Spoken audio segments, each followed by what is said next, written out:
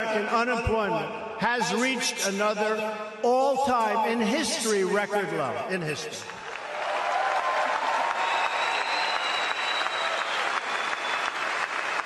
And by the way, Kanye West must have some power, because you probably saw I doubled my African American poll numbers.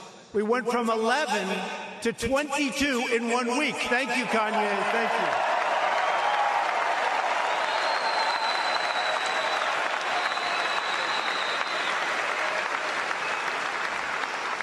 When I saw the number, I said, there must be a mistake. How can that happen?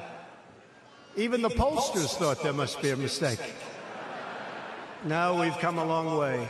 You remember I'd come into big rooms, big audiences, and I'd say, what do you have to lose? Because the Democrats have always had that vote. I say, what do you have to lose? Horrible.